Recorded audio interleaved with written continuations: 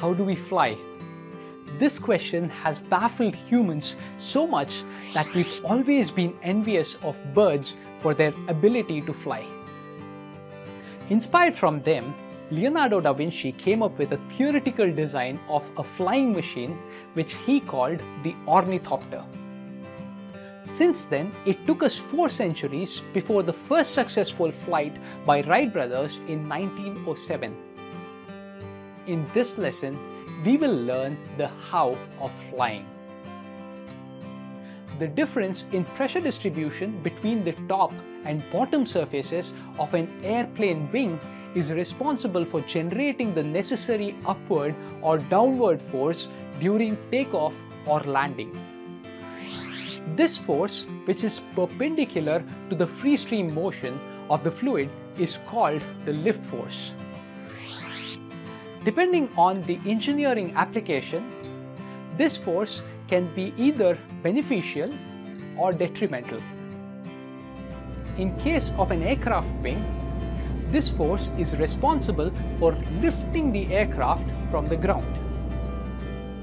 This is, however, something you completely want to avoid if you are a Formula 1 driver or a NASCAR driver. In such cases, engineers have designed spoilers, vanes, diffusers to provide sufficient downforce which acts in the direction opposite to the lift force and maintains the car grounded at high speeds. In fact, a spoiler gets its name as it spoils this unfavorable lift force on cars. While we have seen how lift force considerations are central to a number of engineering applications, the same force plays a key role in sports. A cricket ball generating a reverse swing, the curveball in baseball where the direction of rotation produces either a floater or a sinker, and the famous free kick by Roberto Carlos in football are such few examples. Several parameters govern the magnitude and direction of this lift force, including the shape of the object under consideration, its orientation with respect to the free stream flow, dimensionless numbers such as Reynolds number and Mach number, and the surface roughness of the object. In aerodynamics, the orientation of a moving object in a fluid is generally called the angle of attack. This angle can be positive or negative and is fixed depending on our need for either an upward force or a downward force. A flat plate with a positive angle of attack can generate lift. However, it would be a poor choice given the flow separation near the trailing edge. Airfoils, which are more streamlined than flat plates, are typically used to generate lift in airplanes. In the case of airfoils, the angle of attack is formally defined as the angle between the direction of upstream flow and the chord of an airfoil. An airfoil can be symmetric or non-symmetric. Symmetric airfoils cannot generate any lift with zero angle of attack because the pressure forces on the top side and bottom side balance. A non-symmetric airfoil, on the other hand, can generate a lift force with zero angle of attack due to the non-uniform force distribution on both sides. These non-symmetric airfoils are commonly referred to as cambered airfoils. The flow impinging on the leading edge of a wing is abruptly brought to rest, and this is called the stagnation point. Because the velocity of the fluid is zero at this point, the pressure here is the highest. The free stream air is split into 2 portions by the leading edge of the wing. The shape of the airfoil or its angle of attack forces a larger volume of air at the bottom compared to the top. This causes a higher pressure at the bottom, which eventually leads to an upward lift force. This is the key physical mechanism of a flight. A lift force is primarily a resultant of normal pressure forces acted upon by the fluid on the object. Tangential viscous shear forces contribute very little to this. Therefore, inviscid theory is quite capable of predicting lift.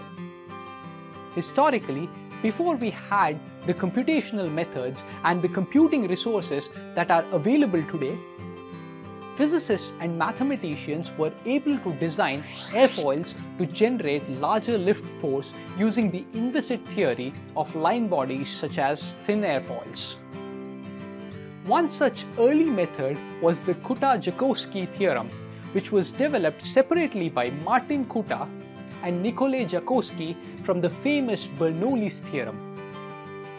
They assumed the velocities at the top and bottom of a thin airfoil to be equal to the free stream velocity and defined a relationship between the lift force and circulation. This theorem was later used to develop other methods such as the lattice vortex methods. In these methods, the lifting surface is approximated as a series of vortex panels and is applicable for ideal flows such as potential flows. Applying the potential field theory, the velocities at each point can be obtained by adding contributions from each of these vortex panels.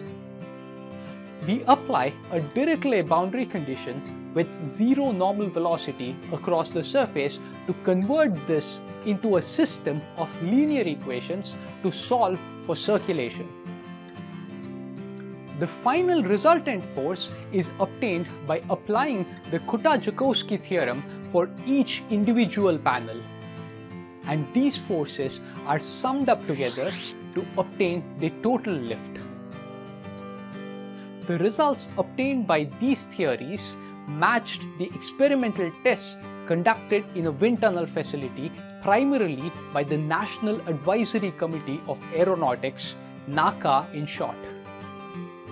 The results from these experiments are still used for benchmarking and validation of computational predictions. In fact, most airfoils follow the NACA naming convention where the shape is prescribed by 4 numbers. The lift force generated by an airfoil is proportional to the angle of attack, especially for small angles. The lift coefficient increases with this angle. For the NACA 0012, beyond an angle of 10 degrees, the airfoil reaches a critical value after which the generated lift force suddenly plummets. This is called wing stall and is primarily caused by flow separation occurring on the upper surface of the airfoil. Not only does the lift force decrease due to the onset of large wake, but at this point, the drag force increases as well. An aircraft pilot needs to be well aware of this and maintains control on the angle. For an efficient airfoil design, it is not enough to increase the lift. An aircraft designer has to worry about drag, which is caused by both pressure and viscous forces. The ratio of lift to drag is used to determine the aerodynamic efficiency of an airfoil. The objectives here is to generate higher lift to drag ratios. This is a plot of CD versus CL for the NACA 0012 airfoil. The CL of a high-performing wing is 2 orders of magnitude larger than the corresponding CD. Under steady flight conditions, the lift force generated by an aircraft must be equal to its weight.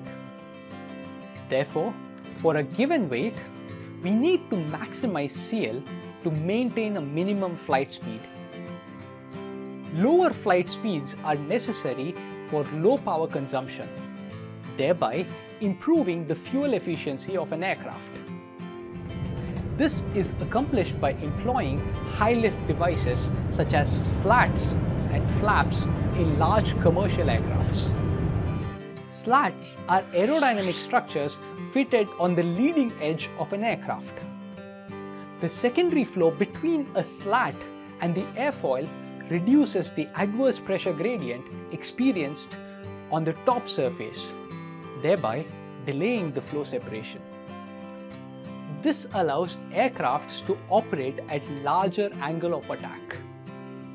Flaps, on the other hand, are movable accessories fitted to the trailing edge of the wing and are extended during flight takeoff and landing. These are typically hinged to a trailing edge and their angles can be controlled independently. An aircraft can have more than one flap, and this configuration is called a multi-element trailing edge flap. When a flap is deflected downward, it increases the camber of the airfoil. This leads to the generation of a larger lift and the same angle of attack. In addition, this lift coefficient is generally higher than a regular airfoil. Flights deploy flaps at lower speeds to generate the same lift. Slats and flaps are also used to increase the drag experienced by the aircraft, and this is an advantage especially while landing large commercial aircrafts. Depending on the flight phase, we can have 3 different configurations: takeoff, cruise, and landing. During takeoff, both slat and flaps of the aircraft are partially deployed. In the cruise mode, no high-lift devices are used. In the landing mode, the slat and flap of the aircraft are fully extended, which results in an increased drag. So the next time you fly, make sure you're seated to get a good view of the wing, and you will know exactly what the pilot is intending to do by just looking at the wing.